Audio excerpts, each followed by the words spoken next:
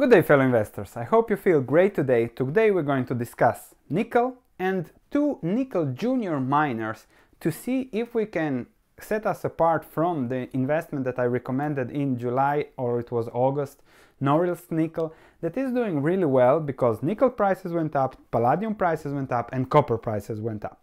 So we'll discuss the nickel environment and see if those junior miners that we're going to discuss can really become a good investment in this nickel environment to differentiate a little bit from the exposure that Norilsk offers if you are long Norilsk.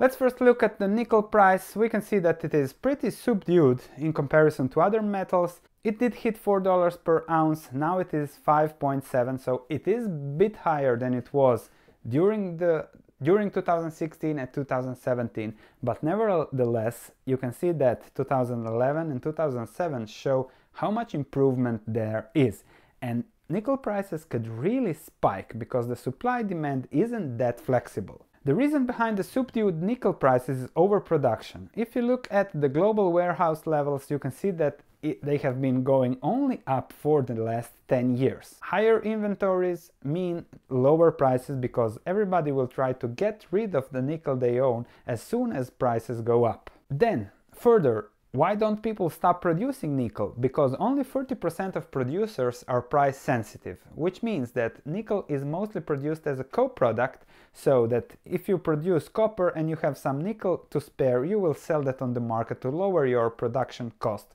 in general, whatever the price. And therefore, nickel is still produced, warehouses are piling it up, and we see no effect on the supply. So there are no cuts in the supply, which keeps the price subdued.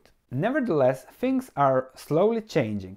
We can see that the short-term outlook is stable, but we are now turning into deficits. The demand for stainless steel mostly and other demands for nickel are slowly growing while the supply is stable, which means we already see a deficit, which means we already see the warehouse levels go down. As warehouse levels are expected to go down even more during the next 4 years, we could see really spikes in nickel prices. And that could happen especially in 2022. So if you invest in nickel, your horizon should be 2022, 2023 and beyond. So it's really a 5-year long-term investment case.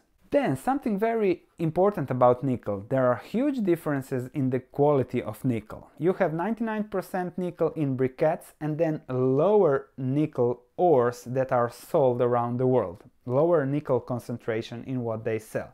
The lower the nickel concentration, the higher the cost of conversion to 99% nickel, which is then used in batteries and so on. So if the environment for nickel will be great only in 4 or 5 years, how to invest? Well, you have to invest, for me, for my perspective, you have to invest in a company that is doing good now and that will do good no matter what happens. My favorite investment is also Norilsk, which will make money whatever happens because they have copper, they have nickel, they have platinum, and they are doing very, very well because their cost of mining, of producing is negative. So there will be cash flow positive for the 5 years, and then they won't explode as much as other producers because their margins won't explode so much when nickel prices go up. Nevertheless, I get a dividend now, I'm happy, the risk, long-term risk is low. If stock prices go down, I rebalance and buy more. If go higher, I rebalance and sell a little bit. This is the chart for Norilsk. It did very well in the last 6 months since we recommended it, so I hope you went in on this story as it was represented very well on this channel, I think. What is very important that nickel prices went up, copper prices went up, and other metal prices that Norilsk is producing went up, and here they say that in case of improved market environment, dividend payouts will stay at 60% EBITDA. So very high dividends expected in the future, even if they have increased their capital expenditures to increase their production in the long term. So they have said, okay, let's take advantage of this environment to produce more after 2022. And you have seen that they expect after 2022 50% higher prices in nickel, at least 18,000 per ton. Now let's see quickly two junior miners. This is Horizonte minerals.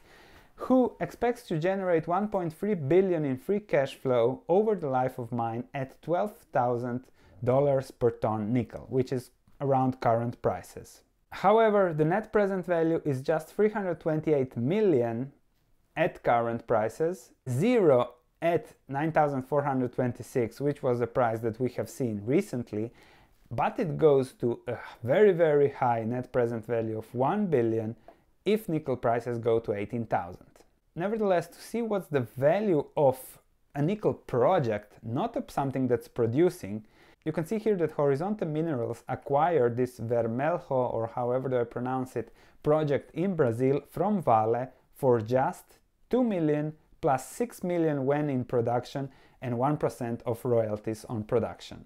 This project is very big, but it needs a lot of money to be completed. However, the market capitalization is 72 million pounds, will be what, $100 million, and has huge projects that need, here in this case, 1.2 billion. But this project looks very good, but Vale sold it for just 2 million. This shows what's the perception Vale has, the big Brazilian miner, on the value of such projects, so extremely risky.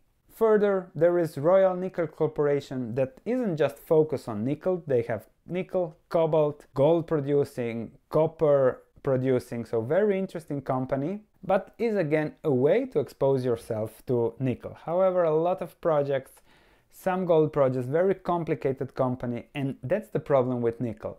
Most companies are very complicated to invest in. So for now I have looked at these two companies. If somebody has some other companies I have heard, I forgot about it, some Australian nickel producers, but all those junior miners are really risky. I have looked at them, also the Australian one, don't remember, but I don't know what will happen there, and therefore it's risky for me. I am a value investor, I like defensive investments, so if I'm wrong I don't lose much. If I'm right, I do very well. I don't like these investments where I can lose everything, but I can make huge amounts of money if something happens. That odds don't make me sleep very well. Therefore, I stick to Norilsk. I have added a little bit to my son's long-term portfolio investing of Norilsk. The dividend will be good, everything looks good, and if prices drop significantly in the next recession, I will be buying that one very strongly. Thank you for watching, looking forward to your comments, and I'll see you in the next video.